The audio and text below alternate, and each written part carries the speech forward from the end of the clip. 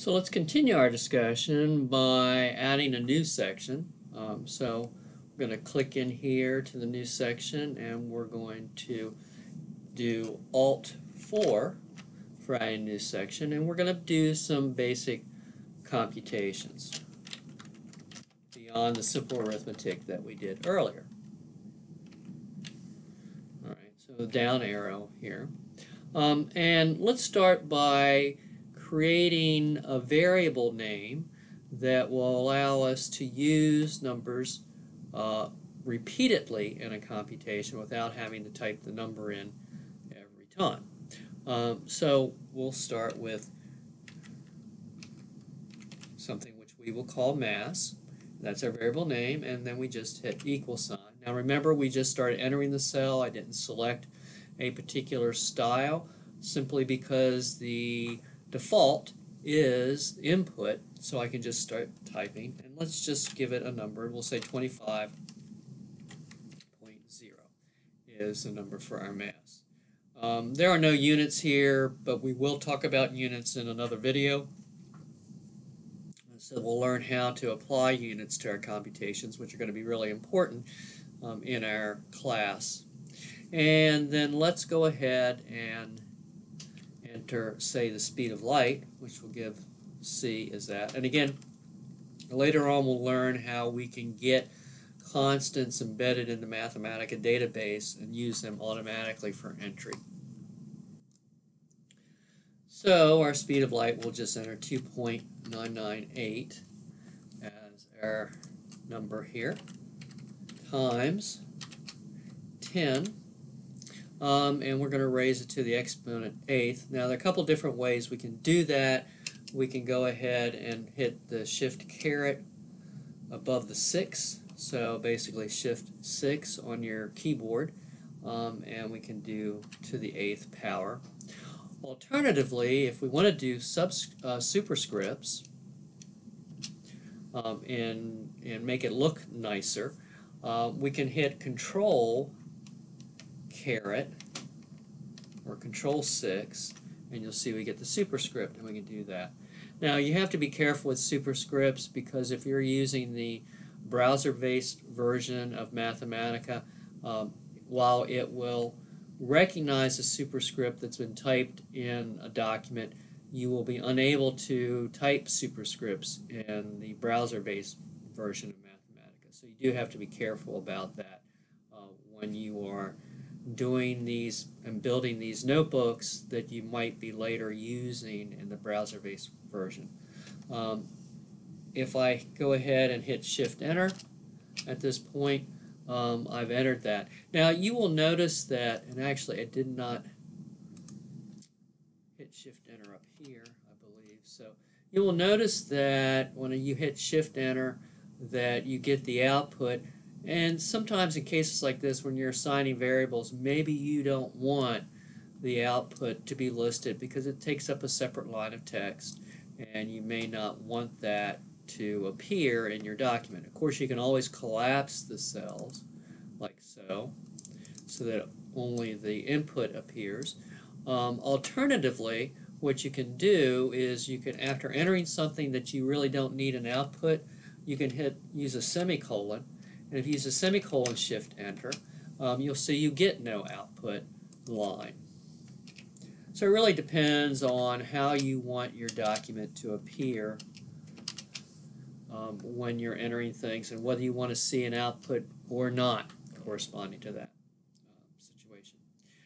We could also have entered all of these in the same cell. You'll notice we have two different cells here. With these two entries. We could have entered them in the same cell. For example, I could have just simply typed mass equals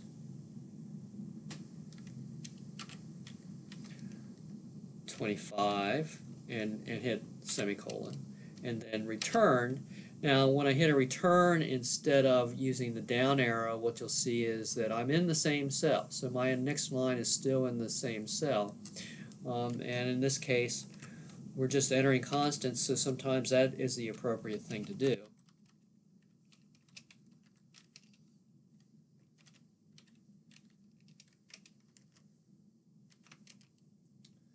And then once I've entered everything that I want in that cell, I can go ahead and do a Shift Enter. And again, I get no output because I have the semicolons indicated. They're in the same cell. So one advantage to doing this way is that if you want to reevaluate the numbers, you only have to reevaluate one cell as opposed to how we had entered it previously where I had to reevaluate both cells. Okay, so now we're ready to do a calculation, and let's just use Einstein's E equals mc squared. So we're going to calculate an energy, and I'm just going to type energy here in the next cell. So energy, and for variable names, it can be anything. One thing that we'll note when we talk about Mathematica functions later on is that all Mathematica functions start with a capital letter. So frequently you may want to name a variable with a lowercase start so that you know for sure that you're not confusing it with an embedded Mathematica function. It's not to say that you can't use capital letters, you just have to make sure it's not going to conflict with something that's already embedded in Mathematica. So we're going to do energy, we're going to do equals, and now I'm just going to type E equals mc squared, so it's just going to be mass times.